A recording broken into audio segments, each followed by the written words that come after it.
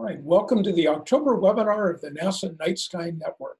This month we welcome Orkan Umurhan to our webinar, who will share with us the New Horizons missions and explorations beyond Pluto.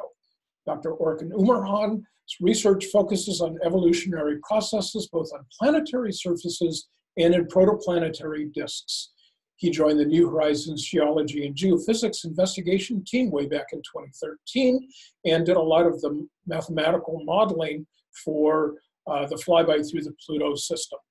He regularly writes blog posts for NASA about New Horizons, and recently he's started to do some work with the SETI Institute as well as some other organizations. So without further ado, please welcome Orkan Umurhan. Okay, let's see here. So I am now sharing there we go.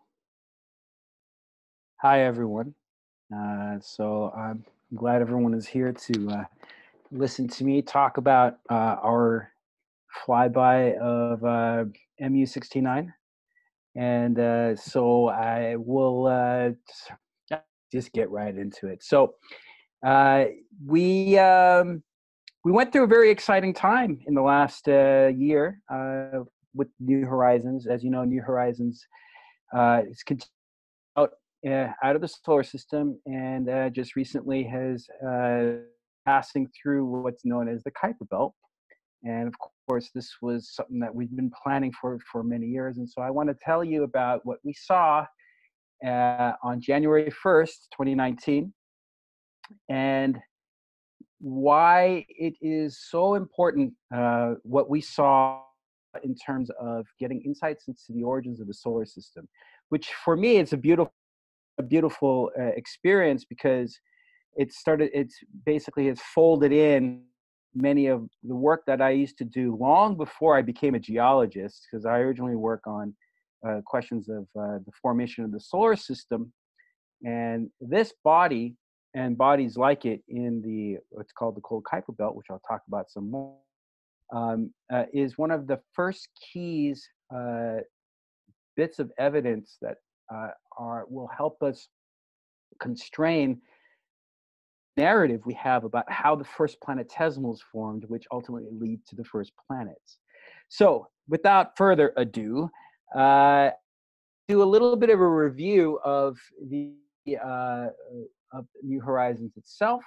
And so, as you know, on January 19th of 2006, New Horizons was launched on an Atlas V rocket, and it was the fastest rocket flight ever. And that's because there was basically nothing on top of it except for a very itty-bitty little thing called the New Horizons spacecraft. Of course, the speed was necessary to get us out to the Kuiper Belt long before all of us die. I mean, if you know what I mean. It takes a long time to go out to 39 astronomical units or even further out. So, you know, there was a lot of decisions made about what kind of payload to put on. And so let me just quick reminder, New Horizons, the payload itself is the size of a little grand piano, and it has several cameras and instruments on there. The ones that are of importance for us is the long-range reconnaissance imager, basically the nice 10-inch black and white camera, and what we call LORI. And together with it, we had a couple of color cameras, one called MVIC and the other one called LISA. LISA is important because it allows us to develop, to extract spectra on a 256 by 256 grid, which is very important, obviously, for understanding what stuff we're looking at is made of. So, and of course, there are other instruments as well, a thing called the RALPH. RALPH is actually the combination of MVIC and LISA. And then there's the ALICE instrument, which is an ultraviolet detector, which didn't really play a role in the mission that we just had, but it played an important role in the Pluto mission, the Pluto Charon flyby. There's the REX instrument, is a radio antenna, and that's actually kind of an important one as well, and it all folds in. And a couple of other instruments involving the measurement of dust particles in the cosmic ray particles in the system itself. So as you know, in 2006, the launch occurred, and it did a quick flyby of the Jupiter gravity assist, and then here in this artist's rendition, the red trajectory set it towards an encounter with the Pluto system in July 2015. And it was a very exciting time and quite revolutionary. And we are still trying to make sense of the data that we acquired from that, even to this day. And it's probably a lifetime's work. But that's a story for another time. Maybe I'll come back another day and give you a little follow-up on what we discovered about Pluto, because lots of new things have had light shed on it because of this mission. And so it's a developing story. But nonetheless, of course, we had planned the spacecraft to continue on its way out of the solar system.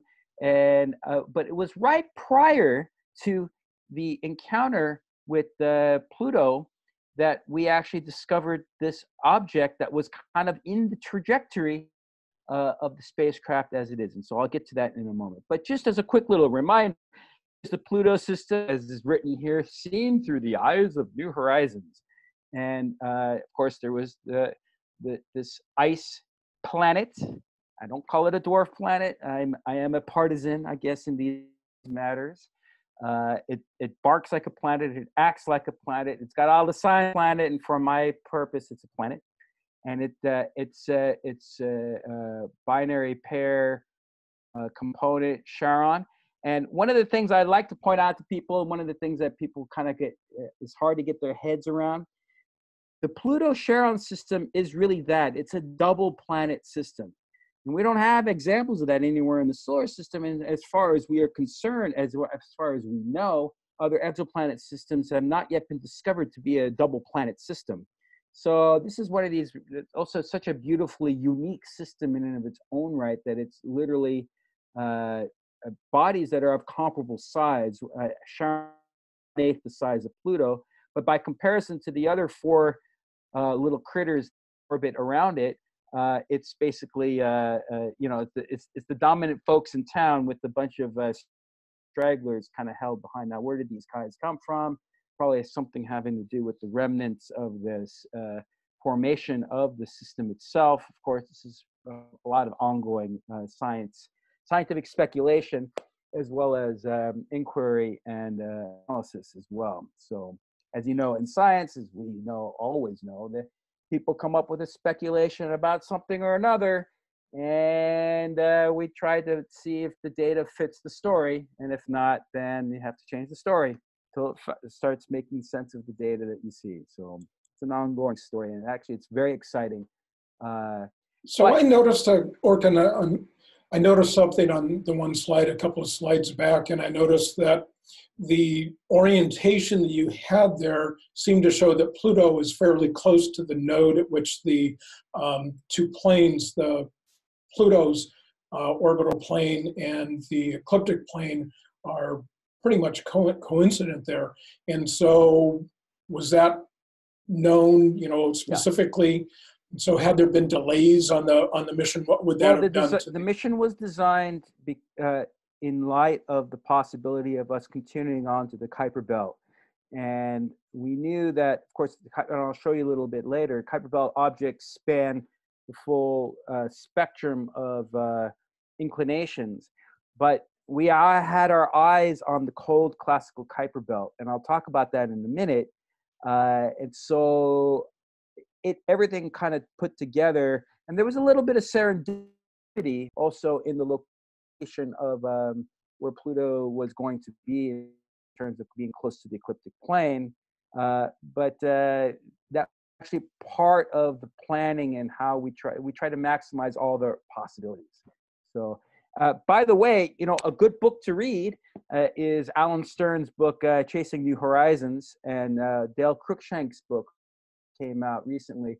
And there's a nice write-up about it in the New York Review of Books. I'm sure you all some of you probably heard of it. It's out in this, there's a nice review of the two books itself, but Chasing New Horizons in particular is a very gripping story. So I'm not paid to plug it, but it's a good book. I highly recommend it.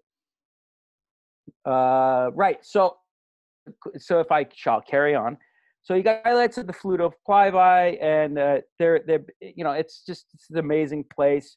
We saw examples of nitrogen ice glaciers, nitrogen ice flows, things called the bladed terrain.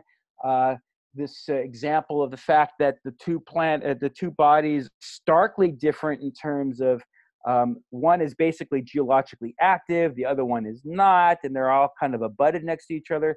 The brightness contrast is also another very real thing that comes up with that's a consequence of the things we've discovered.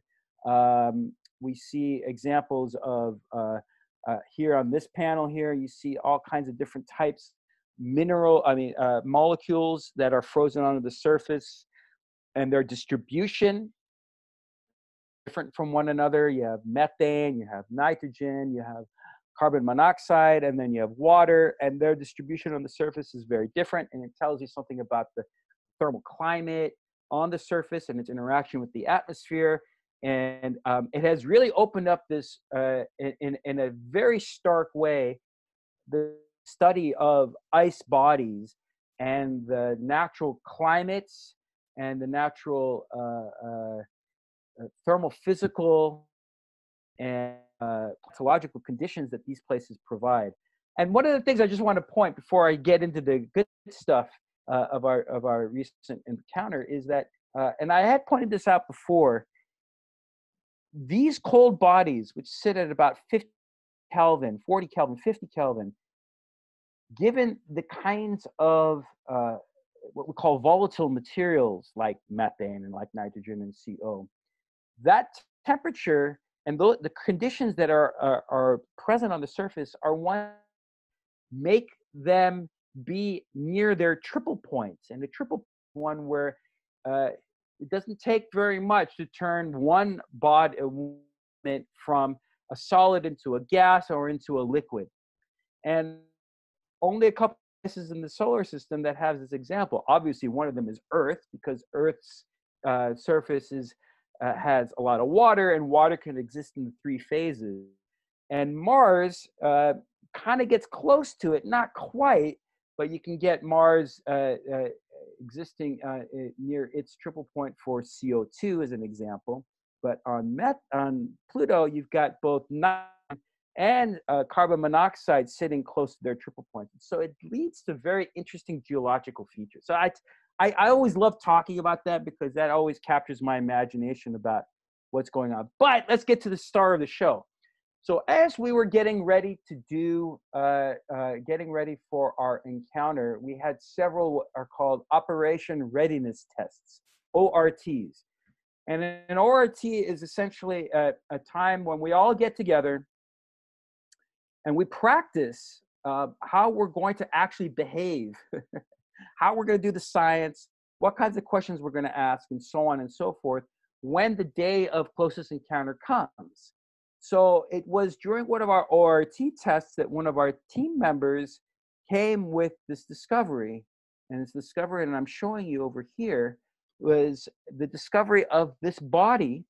And you can see it there kind of streaming by in the green, that is essentially on track with Pluto's with New Horizons' trajectory past Pluto.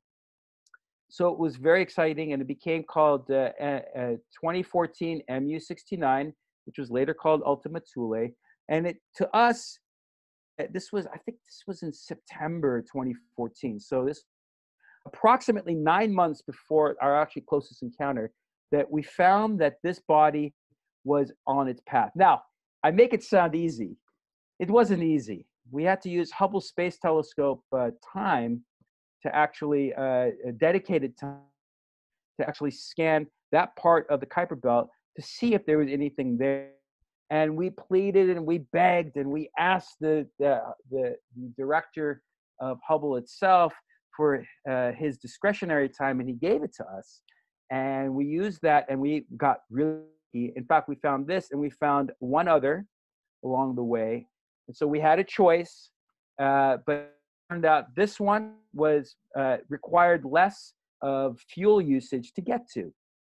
So we discovered this, the proposals were made, and then we declared there to be a follow-up mission after Pluto. We decided we were going to come after this object. So this is a beautiful little story, and I'll try to summarize this as best I can. We have a fellow on our team. He's at the Lowell Observatory. His name is Mark Buey, and he set out on doing what's called a ground-based occultation campaign.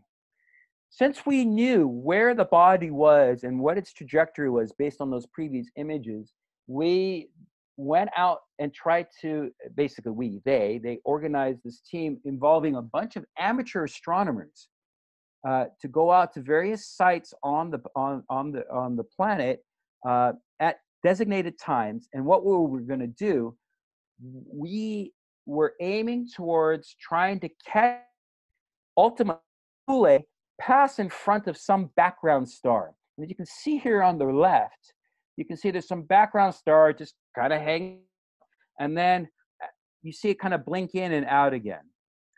So this is the principle, and what the plan was is to catch MU-69 actually doing this to one or two or several other bodies of stars in the course of the next few months.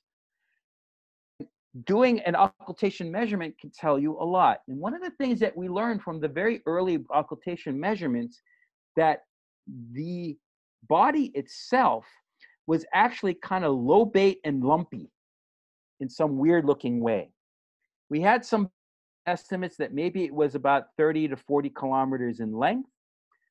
But what you see here is this little picket fence sort of pattern. And the picket fence pattern tells you, and what is this picket fence pattern representing? What it's representing is observatories on the ground. And what were those observatories? They were individual teams of two taking out 12-inch celestrons out to places in Africa, in South Africa, and in Ghana, and in South America, because there were these various sites where actually kind of catch it in occultation. And they were set up about 10 to 15 kilometers separated each other in latitude. So the idea is we will catch this thing, make a shadow on this object, but we don't know where that shadow is going to fall. But if we have enough coverage, as you can see with these white, basically this like white picket fence sort of trajectory, then we might be able to not only catch it, but we might be able to say something about what it's shaped like. So this was done on, it was quite an expensive operation. It cost about $1 million, but it was a proof of concept that showed that astronomers could get involved with directly making measurements of the shape and quality of the smallest objects in our solar system that are sort of gravitationally bound. Or So, did you guys do this through IOTA? Is that the group you worked with, or did you work with a different group? no, it was a group that Mark Buey put together. He had a call to several of the amateur astronomy organizations in the individual countries that were involved. And so they brought out, and so a bunch of people came out in support, and we provided the telescopes about it. So since we didn't know a priori how big this object really was, we just know it's possibly going to blink this thing out. How big it is. You can imagine the shadow, it's like a shadow of an airplane passing over the ground, right? If you're in the right place, you'll see the sun be blocked out. Otherwise, you won't, right? So we have to get about 20 telescopes out there. We provided the telescopes, and they provided a lot of the amateur astronomers in location to help us with the project, which is pretty cool about it. It's just like, it's big, like, sort of collective activity. So we saw this, and I will return to this in a minute, in about like maybe 15 minutes. But this is what we predicted that this is what it's going to be. Personally, ask me, I was like, these guys must something wrong. I couldn't believe it. I really couldn't believe it. I was kind of a doubter, but I'm a scientist. I'm paid to be a doubter. it was okay. So let's carry on. Little bit of background, and I'll whip through some of these slides very quickly. New Horizons was set to enter into the region called the Cold Classical. Now, what is the Cold Classical Kuiper Belt? Cold Classical Kuiper Belt is this location out in the solar system, out between about 40 to about 48, 49 astronomical units. And it's known to, and it had been theorized to hold particle planetesimals or small bodies, Kuiper himself many years ago. And it remained sort of a theoretical sort of prediction, but it had not been actually observed to actually hold any significant number of bodies until only the early 2000s. So, which is part of the reason why this is so exciting. Now, the cold Kuiper Belt consists of what's called the cold Kuiper Belt. There's the hot Kuiper Belt object, and what I'm plotting here is a plot of the number of bodies as a function of radius, and the vertical axis is its inclination back to the ecliptic. So these are bodies that, like Pluto, sit at really high angle or high inclined orbits. So there's the hot classical and the cold classicals. The cold classicals tend to lurk down towards there's some spread, but there's clearly a different populations. There's also a little difference in their colors and so on, but I won't get into that detail necessarily. Now, I just want to point out two other things. There's a group of bodies that includes Pluto. They're called the Plutinos, little Plutos, okay? And little Plutos, they sit at the 3-2 orbital resonance between Neptune and my brain is basically it's a 3-2 orbital resonance between Neptune and that location in terms of its Keplerian orbit. And what that does is it kicks the orbits because it's in resonance, and it causes things to either pile up and float up. Basically, they flare out, and it's an orbital dynamic sort of phenomenon. Anyways, these particle populations here, there are other similar types of populations called, for instance, the centaurs, and they are associated with the Jupiter system and the Saturnian system as well. Anyway, so it just kind of gives you a picture of the kinds of this distribution of particles out in sources. We were headed towards these, and why is this important? And I'll tell you real quick. This is important from the standpoint of formation in the following sense. The stuff that sits here in this region is not excited by these orbital resonances. So these bodies hold the best promise for some kind of deep insight towards what the conditions were at the formation of the solar system. Because if you think about it, all of the bodies in the solar system have been cooked, have been processed, have been smashed up, it's been churned up, it's been regurgitated, all kinds of things have been going on based on just the evolution of the system itself. But these bodies appear to be the best candidates for bits and bobs left over from when the solar system itself was formed 4.5 billion years ago. And these bodies, hopefully, and we expect them to give us more information about giving us insights into the actual formation of bodies themselves. They're almost like the almost like the Holy Grail, if you might want to, if you want to kind of throw that kind of thing out there. So let me pause here. If there are any questions, maybe I should take them, because now I'm going to rip through all of our pictures and then. Yeah, this would be a great time to have some comments or questions from all of you. And while we're waiting, I think that this idea of orbital resonances is really interesting, and I'd love to know more about why it is that the lack of the resonance with Neptune or whatever they're in resonance with is an important, why that's important. So yeah, so I mean, it's important that if what we have to understand is that the bodies like the Plutinos, these may have been pushed here into these orbits because what happens when you get into this resonance, you stay locked. You get excited, but you get locked in this zone, which is why you see so many bodies kind of floating around here. These bodies may or may not have been formed at this location. Let's say, for instance, at, I don't know, let's say it says 39.5 AU, location of where Pluto is. They may or may not have been formed there, but they actually drift and get locked into this position because of the orbital resonance itself, okay? So these bodies, on the other hand, which don't have a very strong orbital resonance associated with it, are likely to be bodies that were formed in situ and didn't actually drift from any other place.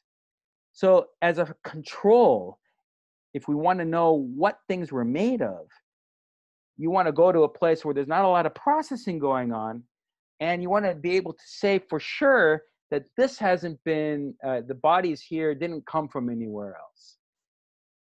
Okay, we did end up with another question here, and so we have a question is Sedna, and I guess perhaps some of the other objects that are out there, are those a cold or a hot origination body? Where would that fall? Yeah, well, like, how does a Sedna form? I'm laughing because I was just at a meeting 3 weeks ago where guys are to get into fist fights over this question. I mean, I'm exaggerating a little bit, but the Sedna is such a freak object in the sense of it shouldn't even be there, but it is. What led to it being formed in situ the way that it is and stuff, there's a number of issues that are at play. It's not clear, but this effect has some role in it somehow, but that we're still trying to parse the chronology of that type of story. And of course, the story of Planet 9, which is really should be Planet 10, the mystery planet that's way out in the deep Oort cloud itself, or approaching the Oort cloud itself, and the stuff that Konstantin Batygin, for instance, at Caltech has been working on with Mike Brown. The fact that we see all these bodies out there, like nobody knows how they're made. So, but there are a lot of theories. I would love to get into it some more, but I'm afraid I may run out of time. So. Yeah, well, we probably will, but that's okay. So Chris noticed, and in looking at this, he says that he notices that the cold classicals seem to be following a trend towards the northeast. And what would make these cold classicals compared to the lighter blue dots that are in the same place? Right. So the cold classicals have a particular color thing that's associated with them that are distinct from what are hot classicals. This diagram doesn't really do it a lot of service to distinguish between the two, but we know that this color coding that's associated with the cold classicals tend to show them to be closer towards the ecliptic, while the hot classicals, they show that their mean sort of drifts up in the, of course, when there's a little bit of mixing, and no story is ever clean. So, right? I didn't steal the cookie from the cookie jar. It was really something else that happened. You know, it's that kind of story. There's a lot of nuances that might have gotten, but we do see that there's a distinction. There are two different populations, and their means tend to show different locations in terms of their inclination. So, but beyond that, it's currently under scientific debate. All right. Okay, so this is just another nice little picture, kind of giving a sense of our artist diagram. When we decided, we made the plans, and given everything that MU69 was going to be our target, and that flyby would be on January 19th and January 1st, 2019. And I don't know if anybody out there are fans of certain science fiction stories, and now it's been made into a thing. I think suddenly all of us here on Pluto, all of us Pluto guys suddenly became belters, and we are very proud of it. We are we own the Kuiper Belt, and we have become so enraptured by the mystery and the answers that it might hold that so almost overnight when NASA approved of us going there, or basically NASA management said, okay, go ahead. We overnight became very proud outlanders, as it were. So I just kind of thought people might like that, and I'm a big fan. So anyway, so let's talk about the flyby. So Ultima Thule is a very challenging flyby because the target is about 100 times smaller than Pluto was. Even though we're going to fly closer to it than we ever did to Pluto, it requires navigational precision that had never been done before. On top of that, know how far away where exactly this target was located. So we were dealing with a lot of uncertainties in terms of what is this thing and where is it located and how we're going to point the cameras. So that's another big challenge because we're flying blind. And so we have to come up with a strategy to be able to scan to make sure we catch it. So, you could be lucky or you could be horribly unlucky. It's one of those things. We don't know what the environment is like. We don't know if there's debris out there. We could, going at 13 kilometers a second, something the size of, a skin flake could cause major problems on a camera if you smack it into it at those speeds. The other problem is that the body is very, very dark. And then, of course, we had other issues in terms of power management. Between when we saw Pluto and now, we'd eaten up a lot of battery power. So let's talk a little bit about optical navigation. So here we had a team of guys and ladies. I mean, just saying the generic, humans, right? Manning the stations and taking images of approach, months and months out before.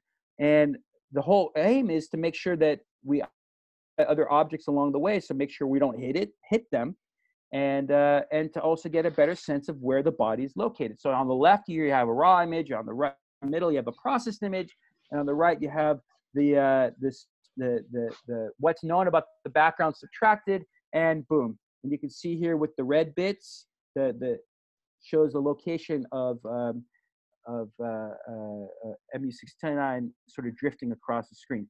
Keep it in mind, people are wondering, why is it drifting?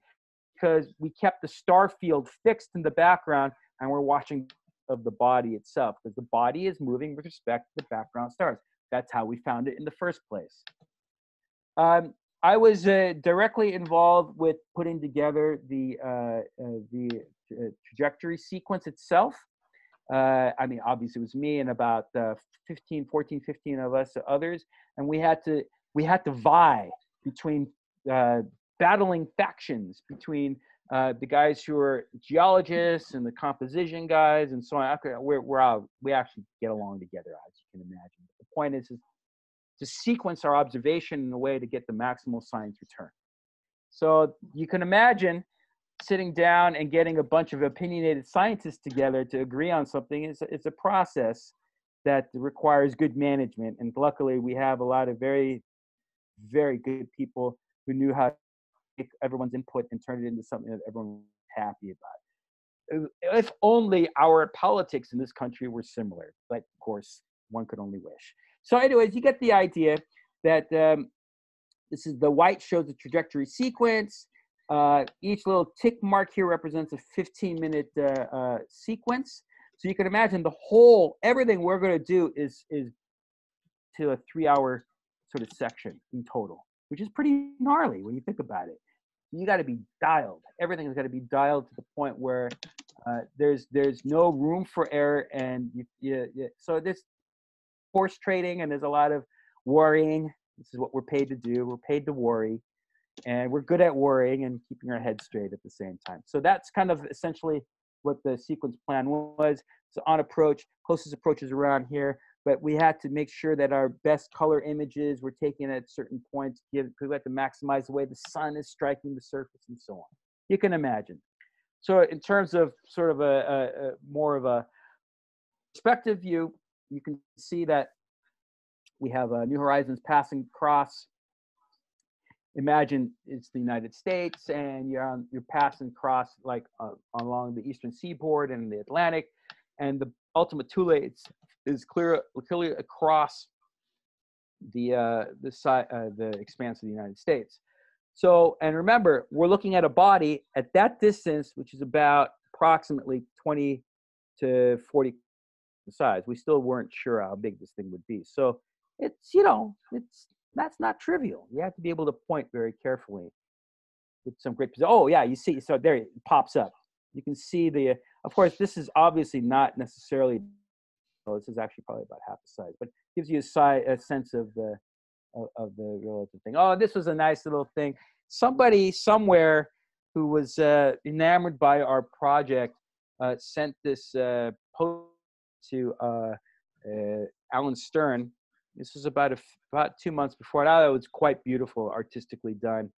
It was sort of a New Horizons type of thing, and it was pretty cool. So we had this up all over during our mission control activities. It was like all over the place, and where we were at Johns Hopkins University.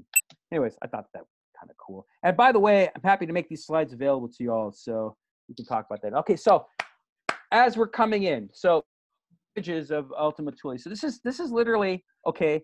This is literally about I don't know. I would say 36 hours before closest approach, maybe a little less. So on the left image, the body now with the cameras on board was resolving something that was about, I don't know, you see how many pixels that is, 8 pixels across. So of course, we're like, oh, what is this thing, right? And then we go through this process of image processing, deconvolution, and all this black magic that our friends like Todd Lauer does over at NOAO. And so we knew that, well, it looks pretty elongate. Oh yeah, it says here, 37 hours before closest approach. So at this point, the range to Ultima Thule is about 1 million miles or so. Next day, almost 24 hours later, this is what it looks like. You see the actual images themselves, the pixels themselves. This is a processed image. So this is now, we were get a good sense that this thing's about 35 kilometers, más o menos. And so we were like, all right, well, I guess they were right. It's probably bilobate. And that's when I had to pay my $1 to my friend, Oliver White, because I bet him. I was like, oh, there must be wrong. So I was wrong. So happily. So, and this was the morning of January 1st. It was like about 3 or 4 a.m. when this image came down. And of course we were like, when's it coming?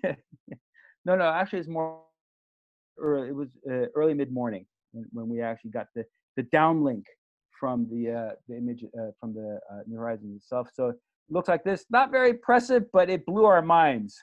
You can see, it looked like a snowman. We were jokingly calling it the snowman. So it's interesting what difference a day makes. This was the moment. This was the actual moment where the image downloaded on my and I was actually my chair where I was working was right next to him. So I got up, jumped around over there, and that was the image. That was when my friend Stuart Robbins, he's a master crater counter of the world. He was like, "Oh my God, it's here! It's here! It's here!" So we all jumped in, and this nice photo was taken. And as you can see, there was some leftover action from the night before. And this is the best view of Ultima Thule. This is the image that came down a couple weeks later, and the reason for that is we had to, our first images had to come down in JPEG compression, but because it takes so much time to download all that data. And this is the image that came down about 2 weeks later. So we're kind of cheating here a little bit. I'm showing you what it actually looks like based on the high resolution images. This was the actual image of the body at 7 minutes before closest approach. And you can tell we were looking at something that we had never seen before. We had never even imagined we would see anything like this before. And it really confounded all of us, and it continues to confound. There are many things I want to point out, and I think this would be a good time for me take a pause and take some questions, move on. And I do want to mention that we're at 6:45, and we are not going to have a traditional Q&A at the very end. And so if you have any questions or comments, now would be a good time. And I can, by the way, I can try to speed this up, go through the rest of this in the next 10 minutes. I'm sorry I waxed too much on this, but no, we're good. Story. Fabulous. What's the naming? What is Ultima Thule, and why don't you pronounce it Thule? Gosh, that's a hard one. Yeah. So the metaphor, the comes from, it's a historically based thing from the days of the Romans, where Ultima Thule was supposed to be the represent the furthest northern outpost, or the furthest northern extent, and it was supposed to represent from the vantage point of the Norse tribes as well, but as well as the Romans, this perspective of pushing the boundaries and going towards new horizons, right? That's kind of like the theme, and so that was the tentative name given to it, and that was based on some NASA management decisions, including people like Alan Stern and so forth. But unfortunately, as some people know, that there's very negative connotations related to Ultima Thule and things having to do with Nazi race ideology. And I can assure you there was no such connection here. And that although it was an unfortunate thing that people decided to put their finger on this and say, oh, this has got something to do, and that has nothing to do with that. I mean, yeah, you have to understand that even a guy, Alan Stern, who is, he's he's of the Jewish ethnicity, and he was fully aware of this, and his view on point on this question. It's time we take back what's been co-opted by people who have very poor ideas of humanity. So that wasn't the reason why it was chosen, but when this came up, we had to sort of make clear that, we had to point people out the fact that this is not a bad. So, but it's meant to represent pushing of the boundaries, going to where we've not gone before.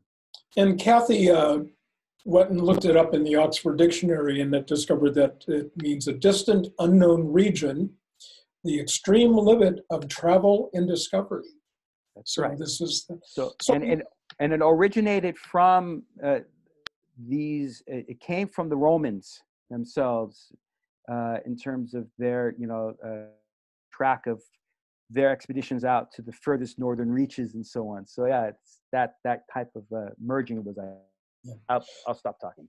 So we have a couple of questions here. We have one from Richard about, he notes that there's a bright ring between Ultima and Thule. And so are there any thoughts about the bright ring? So let me get to that. That's segue into the next, my next slide. So let me, some of you probably already read what I have over here. Yes. So at some point when we decided that, it's two bodies, and we were going to call it Ultima Thule, so we decided to call the small guy Thule and the other one Ultima, right? Ultimate, right? I don't know. It's kind of silly. But I was there at the moment where Jeff Moore, who's the head of the geology and geophysics imaging team, he just made this blanket declaration: that shall be Ultima and that shall be Thule. So we all had a good laugh, of course, because it made perfect sense.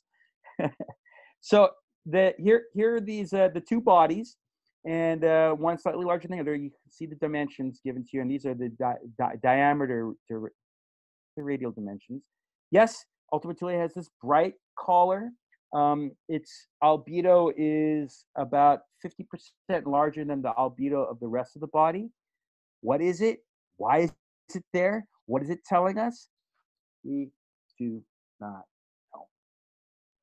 know. We've come up with lots of ideas, and I'll say a few words about what might be, but right at the current stage, we have no idea as to why this is there is this, I mean, we have ideas, but there's no way to select between the various ideas. And I'll say a few words about that down the line. There are other regions that also have these bright white, brighter albedo reflectance pattern as well. The typical albedo of this body, though, on average, is about 0.06, so it's pretty dark, darker than Charon. Has a high obliquity, which was a mystery in terms of why is this body not showing a light curve? As we were approaching it, it didn't show very much light variations, and that's because its obliquity is almost 90 degrees, like 99 degrees. So it was showing very little variation as we were coming, because it was basically spinning like a propeller and approaching it, which is kind of freakish. You're like, why is this? And it has this very strong inclination, almost like the inclination of Uranus. I'm not saying that they're connected, but I'm just saying that it has that kind of qualitative similarity. Let's see, 15.9 hour rotation period. That had been a question of the debate for quite a while. We didn't know what it was, but it wasn't only until about 12 hours before closest approach we finally were able to assess that it was that. We thought it could be 15.9, or it could have been twice that, or it could have been twice that, because we couldn't quite tell based on the way that the light curve was showing us what was the actual frequency of the of what we were seeing. We had to actually see it for ourselves to see it spinning to be able to actually select it. Now this is a picture of, on the left, this is a beautiful one. You see the image as we are approaching it. On the left is the actual images, but blown up to on the same scale, but kind of giving us the sense of what it was doing as we were approaching it. On the right is the actual image. We de-rotated it just to kind of give you what it was looking like, just to give you a sense of like how it was probably spinning in the rotating frame of the body itself. So yeah, that's pretty cool. That took a lot of work to get that right, and then this we can actually construct something about its shape on the backside. I'll talk a little bit about that. Oh my goodness, I'm running out of time. All right, so this is another view of Ultima Thule. It's kind of dancing around. This is what a stereoscopic view. I have actually one where you can do the two images, but I didn't include that in this slide. I'm sorry, that was my fail. Kind of give you a sense of scale of Ultima Thule compared to our home, our local zone.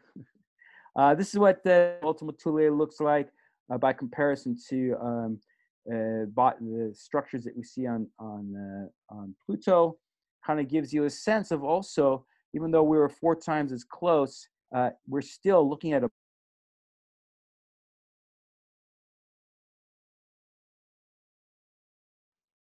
it's basically NASA. It says here, my internet connection is unstable. Because NASA said that it was too risky to fly closer than what we actually did. This is a picture of the backside as the ball across the sky, which is kind of cool. This was important because we use this coupled with the radio information to extract temperatures, what the temperature of the body is like. Okay, next page.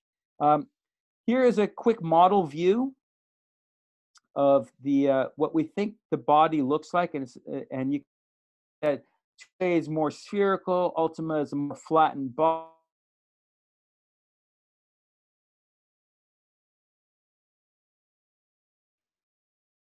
I think we're going through a little bit of an unstable point here.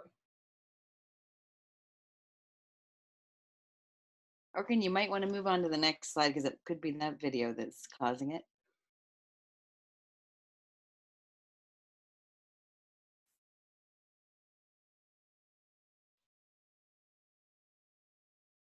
Hope we didn't lose them altogether.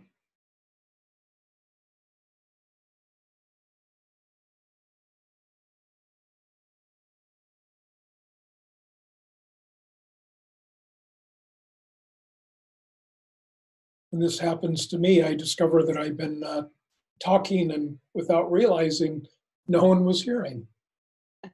It looks like we lost him. I'm sure. Well, he may come back. Yeah. You know, he might have bumped out and he might come back in. We can get all the way to the edges of our solar system. But we can't talk to each other across the country. So it's well, there are 100 and some of us on here tonight. So there are. Well, it's also been an exciting time just in the general East Bay area with like connectivity and electricity. There's a refinery fire up the street. So. Oh, that's right. Yep. But hopefully back in a second. I actually had since you brought up the Expanse, I was actually wondering about the like how tight. I heard how tightly packed Ultima Thule is. Like, is it rubble? It seems like it's more of a rubble pile. So, say if you're on the Expanse universe, they like to spin up their asteroids to generate artificial gravity, and it would just like fly apart. But I can't ask him right now. So. Well, we're almost at the top of the hour again anyway. Got about 4 minutes left. Yeah, we had a question about getting the slides from the presentation, and Orkan said that he was willing to share the slides. So when we get those, we will definitely put them on the resource page as well. So that'll probably be the next several days. Hey! Hey, he's back. I'm back. Yay. I'm sorry, and I think I've run out of time, haven't I? Well, we're pretty much, you know, if you want to take a couple minutes to kind of wrap up here, I think that would be. I can show you 3 slides to kind of wrap things up. Perfect. And here, let's share. And there it is. Okay. Let's share this page. Okay. All right. So thank you for, I just wanted to point out what was beautiful about this. This was those measurements I was telling you, the ground campaign measurements, and we knew that it looked like this. When we take the actual object and we put it, and this is the actual object, wet of the actual object based on the images, and it fit perfectly on what those ground campaign measurements had predicted it to be, which is beautiful, because when we finally figure that out, we're like, oh my God, we're not out of our minds. And the folks that were involved with that are the fella here you see on the right, that's Mark Buey, and Simon Porter helped him very much in this sort of thing, and it was in the effort, so it was pretty cool. And then, so there's Mark Buey. I just think it's so amazing that he did this. And then John Spencer is the mission. He designed the mission, so they worked closely together to make to make sure that this thing worked. So it was kind of cool. It's like, wow, it totally worked out. All right, so a couple quick things. We don't really understand the geology. There's a lot of cool things that we think we see. On the right is a geologic map of the surface, but that's just what it is. It's a map based on textural analysis, but we don't know what anything is really made of. We have a lot of ideas, and I will make these slides available for people if they want to see them. We have certain notions that locations up here may be examples of what's called scarp retreat, having to do with the sublimation of certain relatively volatile species over the lifetime of the solar system, or may happen very early on as well. We don't know. This is a cool one. I really wanted to show you this. If I had a full hour, I would do it if I wasn't talking so much. But this is cool. This shows you what the geopotentials look like. The arrows show you where, if you were to place a ball on the surface, in what direction it would flow. We also discovered that the two lobes are very aligned with each other. So their spinning axes, their dominant spinning axes are aligned with one another. How did that happen? We're not really quite sure. We have some confirmation. I'll skip over this. I wanted to show you this is a spectrum. And what the spectrum shows is a predominant.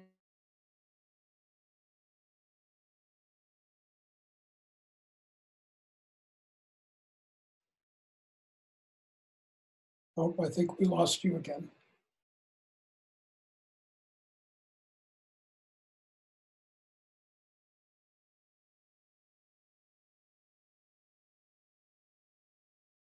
Well, we did have a question about what the URL for the outreach resource page is. And I think Dave was going to pull that up and post it. Generally, if you were able to find the link for pre-registering for this, it should be on the same page. And that's where we'll be posting the video as well as posting the slides. So I think that, there's a lot of really interesting questions, and I think that there are a lot of questions about the dynamics of the collision between the two bodies that I would have found quite interesting, but I think we're going to have to save that for another time. So I think that I'm going to go ahead and stop the recording now. So thank you, everyone. Stick around. We'll be right back here.